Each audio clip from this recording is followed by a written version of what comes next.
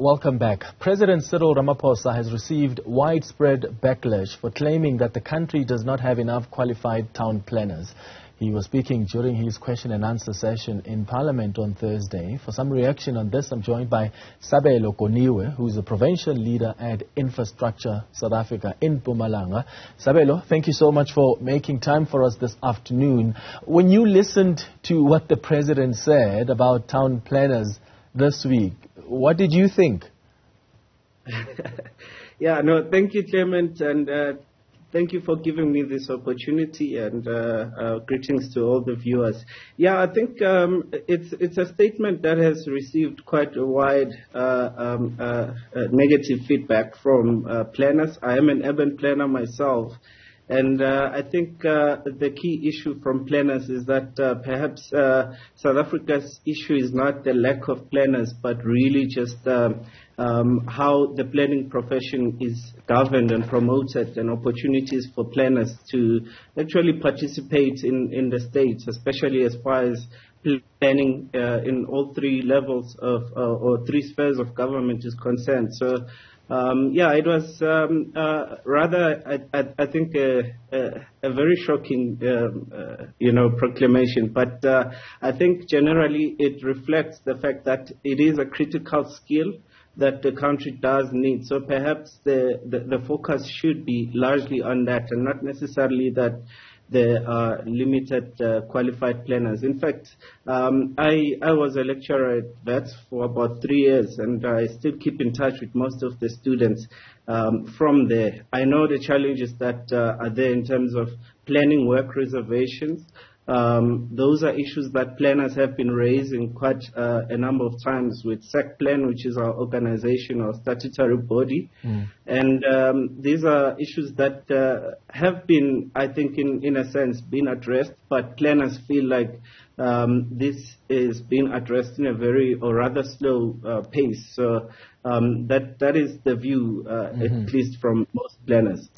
Is there no organization that represents town planners? Has it said anything? You've mentioned that perhaps the issue is how this is governed and promoted. And I imagine that's the kind of institution that would carry that responsibility. Yes, you are quite correct. So I've mentioned just now the South African Council for Planners is a statutory body where all planners in the country are registered to practice planning, and that is also the body that accredits 11 of our institutions which have planning schools in the country. And that body has the responsibility to develop the guidelines and frameworks, including the professionalization of the profession. And that's the critical role player, I think, that I bring forward to say that planners have been raising quite a number of these issues with SECPlan. There has been a lot of efforts from SECPlan side, which I can give credit for, but I think the outcry from planners is that these are taking rather too long to materialize. So one of the critical issues, as I've mentioned, is that planners feel like planning is not a protected profession as far as work is concerned. What that means is that you have quite a lot of professionals practicing work that should be ideally reserved for planners. Your architects, civil engineers, surveyors, and other professions are able to do planning work, whereas planners can't actually do work for any of those fields. As you would know, Clement, one can't submit a building plan if they're not registered with SACAP in architecture. So planners are really crying around those kind of issues. But there are other issues as well, which I believe SECPlan is engaging with national government, particularly COPTA, to address the issues around how do we transform the incorporation of planning into management positions, particularly roles that have to do with planning work in government. It's not the first time that government claims that we don't have the necessary skills for other things. I mean, in 2020, for instance, we welcomed the Cuban Medical Brigade. I think 217 doctors arrived in the country to, quote-unquote, augment the country's resources because they have strength in community medicine, an area where we are weak in. And you had doctors who said, but we are here. And not only that, we have so many unemployed nurses and doctors who are readily available to bolster, and even at the time, our response to COVID-19. And the Cuban doctors were not really offering a service for free, so we were paying them for that. And then we also have the Minister of Water and Sanitation, at the time, Minister Lindiwe Sisulu, welcoming 24 Cuban engineers who were brought in to improve government's efforts to water delivery and related services. And engineers said, but we are here. So what do you think is the issue here, Sabelo? Does government not know of the skills that we have in this country? Because often when it rushes to get the skills outside, we've got organizations coming up and saying we've got our own people that are unemployed here and they are readily available.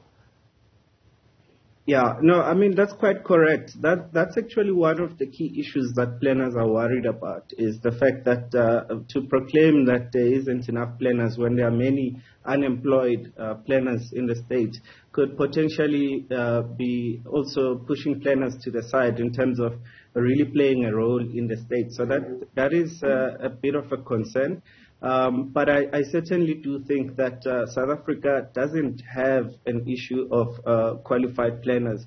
There's quite a number of good planners that have come from the country, most of which are leaving the profession, which is quite concerning because of the issues that I've mentioned in terms of the difficulty of practicing as a planner, and also the challenges of planning roles and responsibilities being largely politicized in government. So a lot of planners are leaving the profession into the private sector, and a lot of planners moving also into the digital space in terms of companies that are doing telecommunications, who value actually the knowledge and skills of planners. You have a lot of planners that are playing the role of site acquisitions and so forth for our telecommunication companies. So it is a concern, and it would be sad to see a similar development happen in particular for planners, because I think planning more so now is quite important to actually assist in driving our country's development and growth. As you would know, planners work in quite a vast area of areas in planning and policy. And as we can see, issues around climate change, infrastructure development, and so forth. This requires our planners to be hands-on. And if planners are being pushed to the margins, it's a concerning development. In fact, in terms of the Migration Act, planning is listed there as one of the critical skills. I think we're sitting at something like number 85 or so, which indicates the importance of prioritizing the role players play in government. So, yeah, that is quite a concerning development. Yeah, and I mean, we need to avoid what we've seen, even around the impact of disasters, like what happened in KwaZulu-Natal, and it's town planners that play a critical role in ensuring that. Sabelo, Goniwe, thank you for making time. If you missed what the President said on Thursday around town planners, take a listen. This is possibly, as I said, it's existential for our nation, for our country, and we therefore need to treat it with the seriousness that it deserves, largely because we can see the damage that climate change is causing to various parts of our country. On the east, it's floods. On the west of our country, it's drought. And both these natural occurrences are causing a lot of damage to the livelihoods of people and to our economy. So it's therefore important. So it's going to cost a lot of money. That is why we're going to be focusing, even as we go to COP27 rather, in Egypt, in a few days, I believe, in a week or so. When we go to COP27, we will be seeking to focus on the issue of assistance, the support that we must get, and the mitigation process, and how we are going to adapt. So we are on a path that is going to give rise to a lot of angst and doubt and argument, but we have to embark on this journey together as South Africans.